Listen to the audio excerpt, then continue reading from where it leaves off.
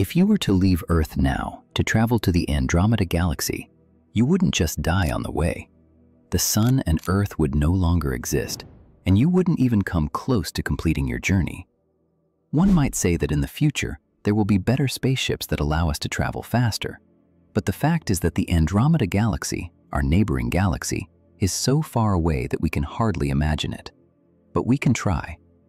The Andromeda Galaxy is 2.5 million light-years away.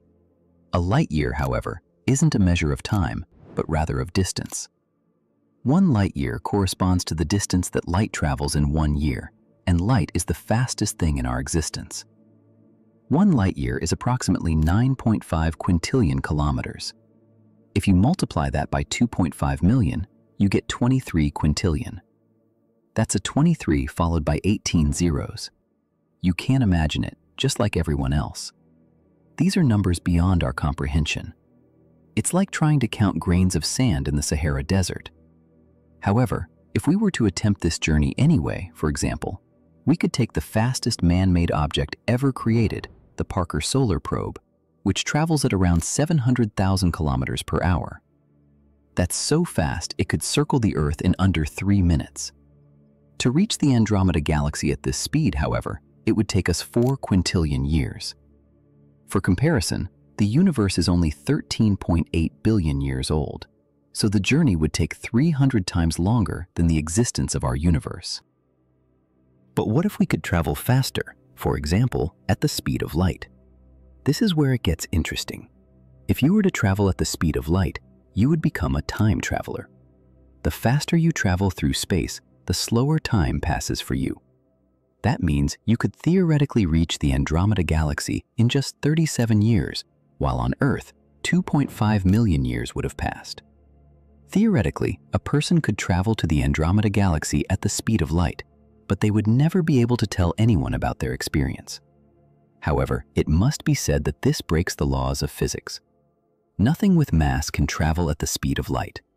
You would need an infinite amount of energy to reach the speed of light. The interesting thing about the speed of light, even though we can't travel at it, is that if you would look at the sky tonight and see the Andromeda Galaxy, you're not looking at the present, but 2.5 million years into the past. The light that now reaches your eyes began its journey 2.5 million years ago, at a time when the first human-like beings were just emerging on Earth. So you're not seeing the Andromeda Galaxy as it is now, but as it was when our ancestors didn't even know fire.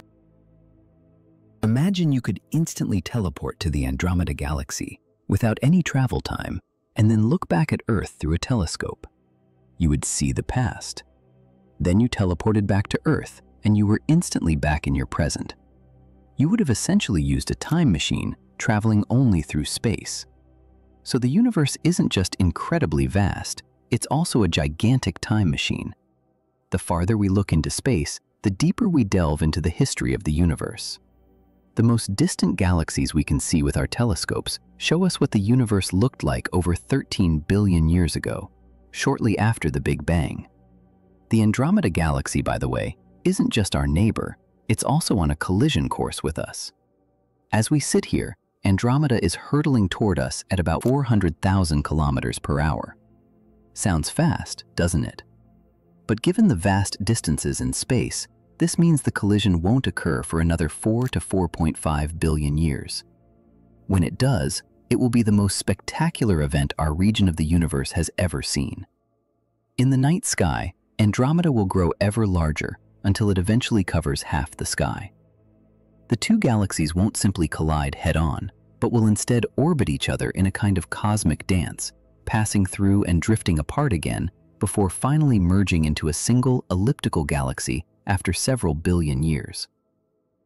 Scientists have even given this future galaxy a name, Milkomeda or Milkdromeda, a blend of Milky Way and Andromeda.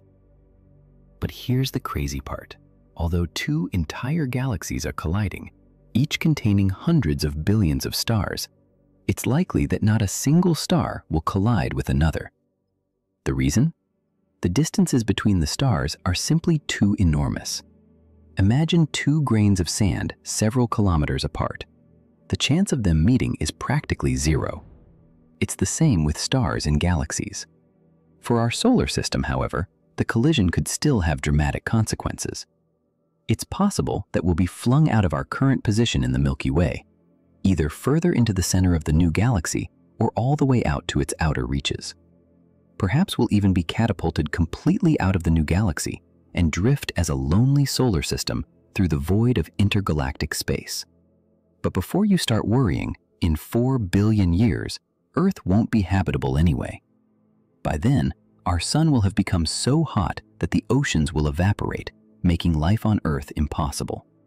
So, the collision with Andromeda is the least of our long-term problems. Finally, let's consider just how absurd these numbers really are.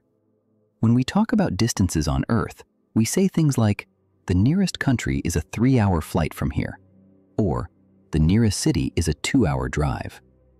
We measure distances in time. How long will it take me to get there? This works because our brains are trained to understand such distances. We can imagine what it's like to sit in a car for 8 hours. But 4 quintillion years? 2.5 million light years. These numbers completely defy our imagination. Try this. If you counted 1 second every day of your life, it would take you about 32 years to reach 1 billion. To count to 1 quintillion, you would have to count every day for 32 million years. And we're talking about 23 quintillion kilometers to the Andromeda Galaxy. Or to put it another way, if you took 1 step per second, it would take you about 500 billion years to walk just 1 light year. To the Andromeda Galaxy? Multiply that by 2.5 million. The universe is so vast that our human standards become completely useless. We are beings living on a tiny planet where a journey from one continent to another is already considered far. But out in space? There, we are less than a speck of dust trying to grasp the size of the Sahara. And the crazy thing is, the Andromeda Galaxy is our immediate neighbor. It's closer to us than 99.9% of all other galaxies in the universe.